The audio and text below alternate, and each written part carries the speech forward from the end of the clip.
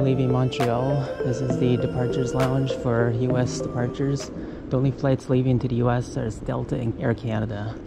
Let's see what's happening.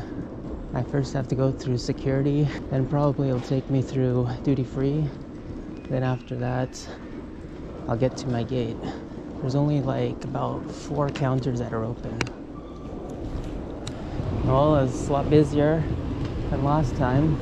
This is the US departures area.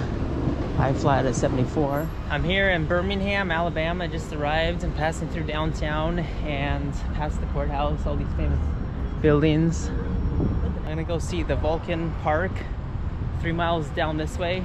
Pretty straight shot. You just go down 20th Avenue and you'll get there after you go up the hill. So this is gonna be exciting. I'm gonna check it out. You can tell it's spring by the blossoms. This is one of the old hotels. I'm just about to leave downtown Birmingham. I'm just gonna walk across this bridge that overpasses the railroad tracks. And then from there, I'm gonna go up to Red Mountain. And right at the top is where the statue is. This is the hospital over here. They built a building right over the road, so they have a little tunnel that goes underneath it. I love the blossoms everywhere. Oh look, we got Macario's Kebab and Grill. Wonder what kind of genre restaurant that is. We don't know, it doesn't say. Well, we're almost there. Red Mountain is just ahead of me right now. I'm currently at 850 feet elevation, so we're getting there, making progress.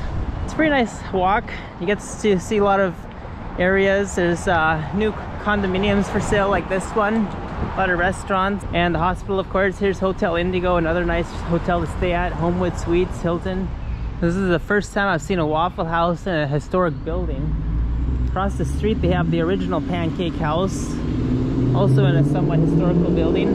Across the street we got the Highlands United Methodist Church with a statue and fountain in the front. Wow, this is pretty nice.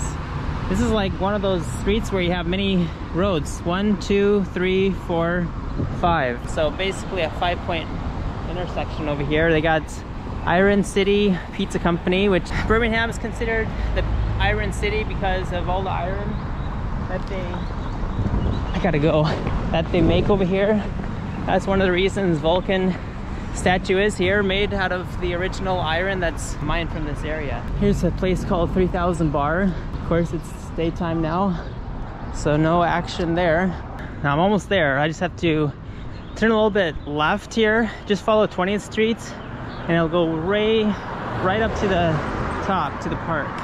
Walking up this mountain, I see Abbey Road over here. It has pretty nice houses. They're building another one over here. Looks pretty quaint, nice landscaping with the flowers. So let me give you some history of this statue. It's called the Vulcan statue.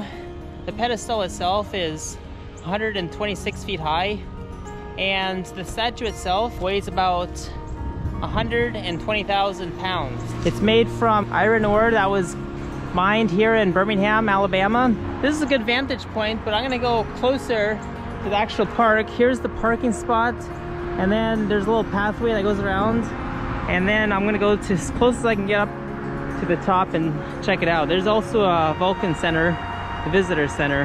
Now this is the proper entrance. The George Ward Park, the Red Mountain Park, and the Shades Creek Greenway. So if you like to exercise, you can come here, do your jogs, your walks, stop by this historical monument, which is overlooking the city of Birmingham, Alabama. Well, the reason this mountain's called Red Mountain is because it's composed of iron ore, also known as hematite, which was basically started about 420 million years ago. You can see how there's first limestone, then the red seam, which is hematite, and then this one is the Fort Payne Church, which is 340 million years ago. And here's Vulcan Park at the very top. You got the Lone Pine Mine number 3 and the Vulcan Trail that goes around the mountain, or at least part of it. And there's the downtown area. They started the construction of the actual statue in 1903, and it was finished in 1904 in time for the World's Fair up in St. Louis, Missouri. And it was on display over there, and it got a lot of remarks. But on the way back, when they were shipping it back, they lost the spear. So the spear in his right hand is actually a replica. They had to recast it. And even after it came back from St. Louis to Birmingham, it didn't exactly come to this park. It actually went to the fairgrounds, and it was on display for some time, but it got deteriorated and some parts were missing. But finally in 1938 is when they actually set it up over here. And they had to actually overhaul the whole statue in 1999 because it was getting so dilapidated. They had put concrete inside the statue. That was falling apart, and so they had to redo the whole thing in 1999. So this park actually opened and it was revitalized in 2003, which is the 100-year anniversary of the statue of Vulcan. If you're wondering where the name Vulcan comes from, it was actually an old Roman god named Vulcan. Also in 1949, this statue got two neighbors, which were the antennas from the two TV stations, along with, of course, the cell phone tower further down. But these two right here are the TV tower antennas.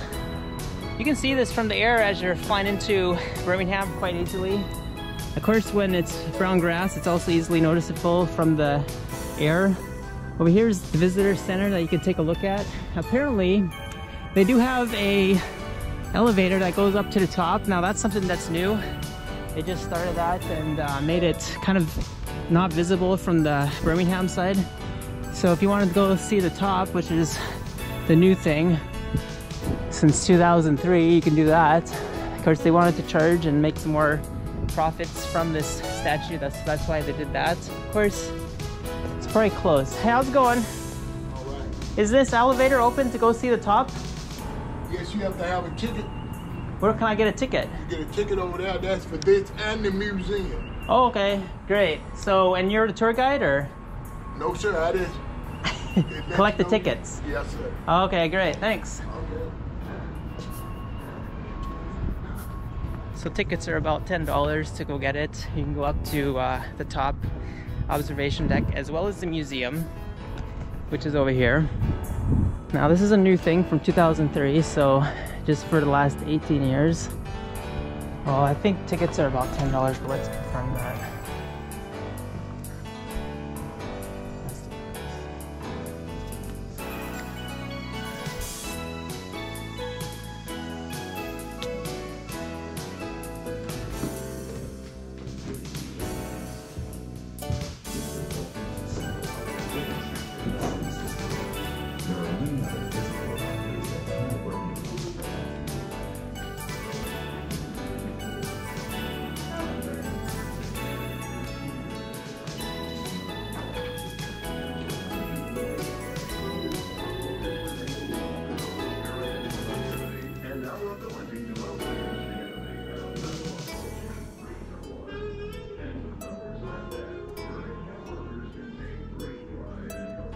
Now this is the museum.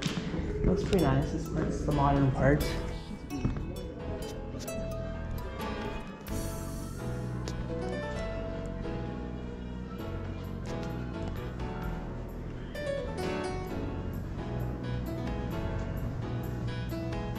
I stand corrected, it wasn't $10, it was actually $6 plus tax, which is $6.60 for an adult.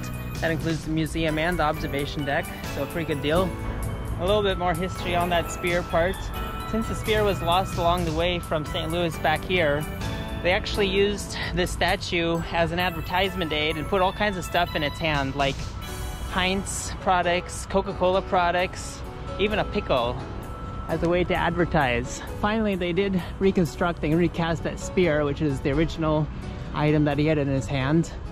So it's back to square one and it's renovated, so it looks pretty nice, I'd say. This is a completely free park to visit if you want to. You can also come here, have a little picnic. They got tables everywhere, trash bins everywhere to keep everything clean. And there's benches over there. There's several parking lots that you can park at, either down there where I came from or else in the back side of it. So a good location and pretty peaceful. So that completes my visitation of the Vulcan Park and Museum. It's the one place that Americans can visit since everyone's doing domestic tourism these days. It's relatively close to the downtown area, about 3 miles or about a 1-hour walk, which I did. And I'm just gonna now take a walk down these stairs. I don't think I'll go down on the nature walk that they have here, although it's an option if you want to do some more exercise. The Kiwanis Club was one of the helpers that helped establish this little park and renovation of the area. They have a little fountain here that's not in operation currently, but I'm sure in the summer it will be. And the gates lock up at 6 p.m. So that's what you need to know of this park. Thanks for watching, and I'm gonna walk back to downtown. It is a pretty nice view. The elevation up here is about 1,100 feet, I'd say, according to my watch. 1,120 feet.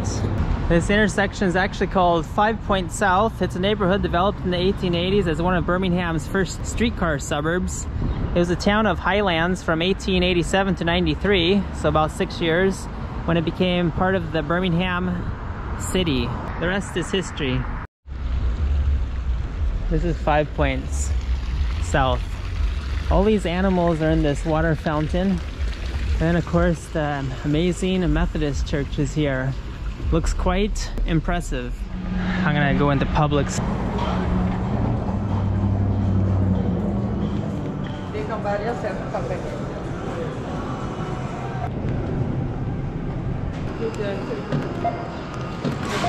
Pretty good, how are you?